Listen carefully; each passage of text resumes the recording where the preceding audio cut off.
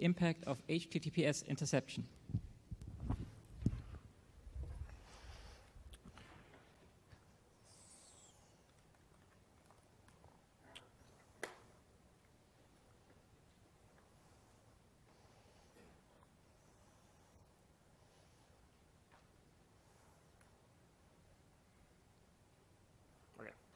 Thank you. Today I'd like to take the opportunity to talk about HTTPS interception and the impact it's having on the security of the internet as a whole. This was joint work between the University of Michigan, University of Illinois, UC Berkeley, and also with a number of industry partners at Cloudflare, Mozilla, and Google. And I also want to take the opportunity to thank Peter Bowen, who is fundamental in making this work possible, but who is not an author. So over the last few years, there's been much ado about HTTPS interception. If we go back to 2015, I think many of you will remember when Superfish, a piece of adware, was found to be shipped on a large number of Lenovo laptops, and essentially it intercepted TLS connections in order to inject ads. But it didn't validate certificates correctly. So it placed a large number of users at risk for all of their HTTPS communication. Then later in 2016, news came again when Firefox had to essentially roll back its deprecation of SHA-1 because older antivirus products were presenting SHA-1 certificates to browsers. And last year at NDSS, there was work that essentially showed that a large number of antivirus products were intercepting TLS all over the place, and many of them had very poor security across the board, but including in their TLS implementations. And even just last week, Google actually rolled back their deployment of TLS 1.3 in Chrome because it was found that middleboxes made by Bluecoat essentially were dropping TLS 1.3 connections instead of correctly downgrading them to 1.2, essentially blocking Chrome users from accessing the internet and accessing Chrome services. But despite all of this evidence across the board, there's actually been still rather a small amount of investigation of how much interception was truly happening and what did it really mean for the security of the internet as a whole. And so we set out in this study to essentially answer those two questions. One, how much HTTPS interception is really occurring? And two, what does it mean for the internet ecosystem? Network middleboxes, client-side security software such as antivirus, and malware intercept HTTPS connections by acting as transparent proxies. Essentially, the browser starts a normal HTTPS connection, but this is then terminated by that piece of software, which will then inspect, modify, maybe inject ads, do whatever it wants to that plain text HTTP content, and then it'll initiate a new connection to the destination website. And now, normally, this type of interception would not be possible because of HTTPS. We use HTTPS in order to make sure we're performing secure connections to the correct destination website, that we know that we're actually connecting to Bank of America and not some imposter between us and that network. And the way that these software and these middleboxes get away with this, essentially, is that when they're deployed on a network, an administrator will create a local root CA certificate. And they will deploy this on all machines within their network. And a similar kind of process happens with antivirus software. When you install the antivirus software, it will inject a root certificate into your local trust store. And then later on, when you go to make a connection to some destination website, in real time, that middlebox or that antivirus software will forge a certificate for that website, which will present it to you, and that will link up to your local root CA.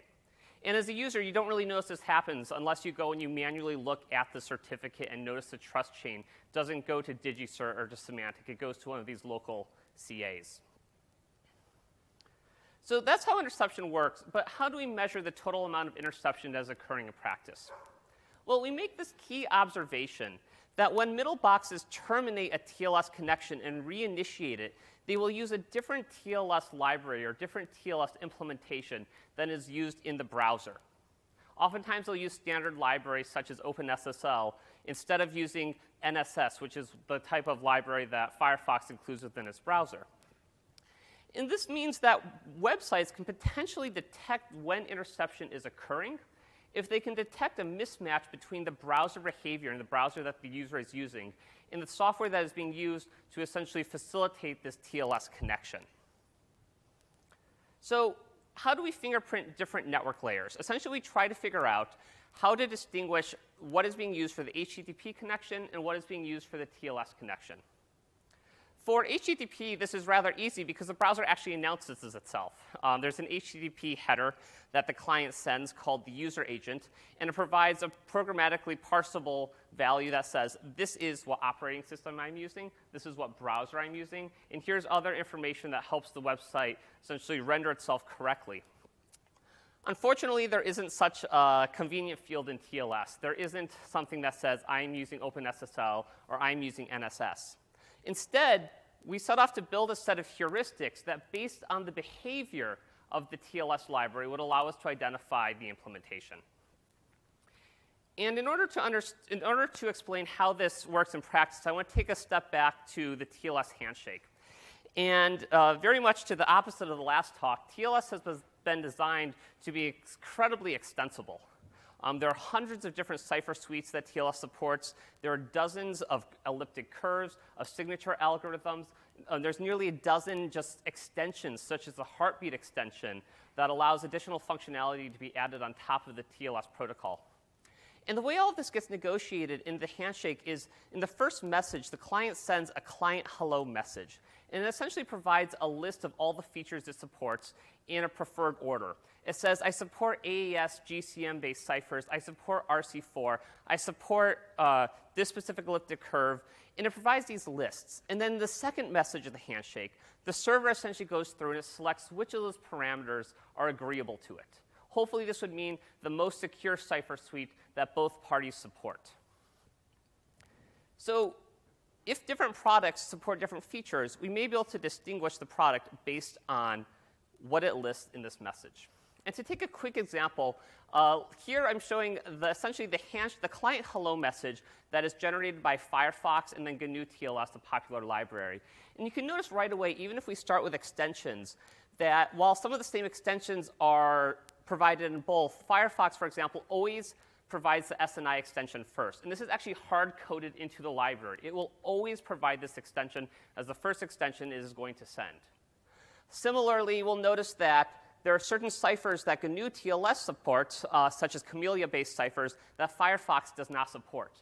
And so if you see a handshake that has a Camellia-based cipher, you know right away this handshake was not generated by Firefox because Firefox never supported this cryptographic cipher.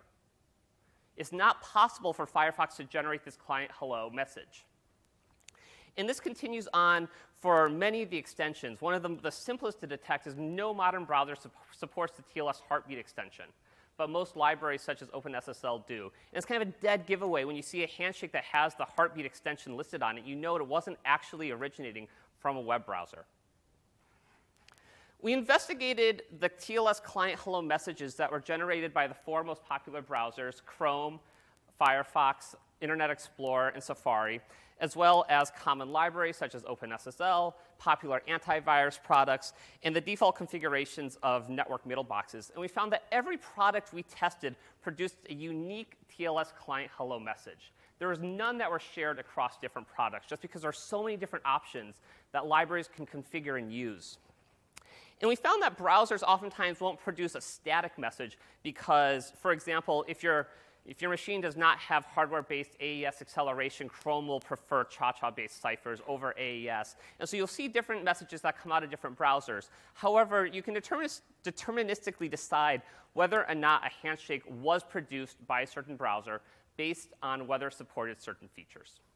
So we built a set of heuristics that essentially would allow us to determine whether a client hello message was incompatible with a given browser. We then deployed these heuristics for a 1-week period at 3 large service providers. The Mozilla Firefox update servers, which every Firefox client connects to once a day to check for updates. At the Cloudflare CDN, a very large service provider that processes traffic for about 3 to 5% of the internet, of all traffic on the internet. And then a very large e-commerce site who asked to remain anonymous, but I can assure you all of you have heard of and likely used. So over this week, we observed approximately 8 billion handshakes that we analyzed. And we see a varying amount of interception across these different perspectives. But I think the important thing to look at here is we see between 4 to 11% based on these 3 network providers, which is about an order of magnitude more than we previously believed. And there is a fair amount of variation. And some of this we can explain right away. We know that Firefox, for example, many antivirus products don't intercept Firefox connections because it has its own root store. We also know that Firefox is often less deployed in enterprise environments. In Cloudflare, likely some of the traffic may be due to abuse. They are a DDoS provider, and we treat it more as an upper bound. But in the end, we estimate that between 5 to 10% of all HTTPS connections are intercepted. Now, if interception products are doing their job correctly, if they're using high security libraries, if they've been well developed, you can say, well, maybe this isn't a worry. Maybe we shouldn't be concerned that interception is happening. There are legitimate reasons that organizations may be wanting to monitor the traffic that's leaving them. But is that really happening in practice? We measured the security impact of interception by essentially grading the security features that are advertised by the client hello message in the intercepted connection in the original browser.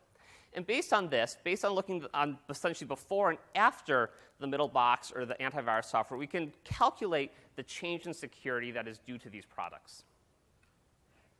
To quantitatively describe this change, we developed a letter grade-based grading scale based on the features advertised. Essentially ranges from an optimal connection, what you'd expect to see from an up-to-date version of Chrome or Firefox, all the way down to F, which was severely broken, meaning that an active man-in-the-middle attacker could pretty easily intercept the connection. And for a quick example of what I mean by that is this, if you look at the cipher suites advertised by a client, we could see here that this one supports single des, which was a cipher suite that was broken many, many years ago. And essentially, if your client is advertising support for that, we know that it can be intercepted by someone who can break a des connection, which is possible on essentially standard hardware at this point in time. We again see this kind of varying degree of security impact. For a modest number of connections, we'll actually see increased security. Oftentimes, this is due to very out-of-date browsers or clients. But on the other side, we see that a large number of connections, between 16 to 37%, are severely broken by the middlebox, and this are our software. And when we see severely broken, this is essentially the F on our grading scale. This means that that connection can be intercepted by an active attacker on the internet. It's using something like anonymous cipher suites. It's using single des. And one thing I want to note is that a lot of this appears to be due to middleboxes rather than client-side software. Many of these middleboxes will include HTTP headers, which allow us to differentiate the two types of classes of products, because these HTTP headers will be used to essentially manage a large number of connections. And what we see there is that nearly 60% of connections that go through a middlebox are severely broken. They can be intercepted by someone else later on the internet. So why is security suffering so badly? To answer this question, we investigated the default configurations used by popular middleboxes and also common antivirus products that we know that are intercepting connections. And we essentially went out and got the demos and the trials of products from large companies such as A10 and Blue Coat, and we deployed these, and we looked at the default configuration. If you did not manually adjust settings, what would the security be of the connections you produce on the internet? And when we do this, we see numbers that are pretty similar to what we saw in the network traffic. We see that when we look at client-side security products, none increase security, and half of them produce connections that are severely broken in their default state. And a very similar process, or similar numbers emerge in the middlebox space as well, where the default configurations for these network products are just severely broken out of the box, unless you know which cipher suites you need to go and disable manually. And I'd also note that in this grading scale, we say that some have the same security, and this is looking at only TLS. But HTTPS is a lot more than HTTP and TLS in 2017. There are a lot of new features, such as validation against certificate transparency servers, as well as HPKP, and these other features that have been added in the browser, and none of these products are supporting those additional HTTPS features. We disclosed these vulnerabilities in August 2016. There's been a variety of responses. We've seen from some manufacturers, they put out patches right away. Many of them knew about the problems already and were in the process of fixing them. In other cases, we received responses ranging from companies who said, this is up to the user. The default configuration is really not our problem. If you as an administrator don't know how to deploy the middle box, that's a you problem, which was rather disappointing. But we really saw the whole gamut in response. How do we move forward from this? We've painted this pretty dismal picture of the current state of middle boxes and of interception. And the security community has been complaining about this for years. A consortium of banks came to TLS 1.3 recently and said, we need to have more features that allow us to more safely intercept connections. And the community came back and said, no. TLS is meant to be a secure protocol. We are not adding a weakness so that you can intercept connections. And so we have this problem where we have these two sides that are kind of yelling past each other, and we've ended up in the worst of these two situations.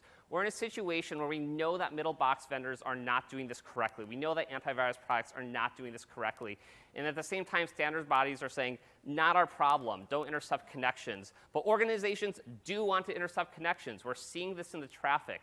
And we need to come to consensus if we're going to work through this. We need to decide, is this allowable? If it is, how do we facilitate this in TLS libraries? How do we facilitate this in protocols? And if it's not allowable, browsers need to stop allowing connections to be intercepted. We also, I think, need to consider the fact that we've mixed the HTTP and TLS layers in the creation of HTTPS. All of a sudden now there are features that are essentially would belong in TLS that are being enforced by the browser, not TLS libraries. And so when vendors deploy common TLS libraries, they're missing a subset of these features. And I think we should investigate extending the protocol. If we know this is a real-world need, we need to have a serious conversation about how we're going to handle this in the future.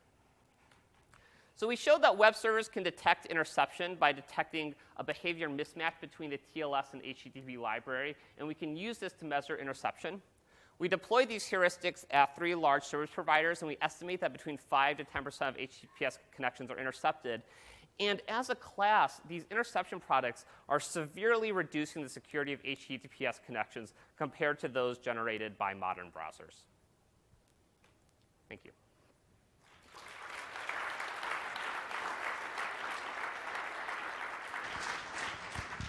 So we have time for a few questions.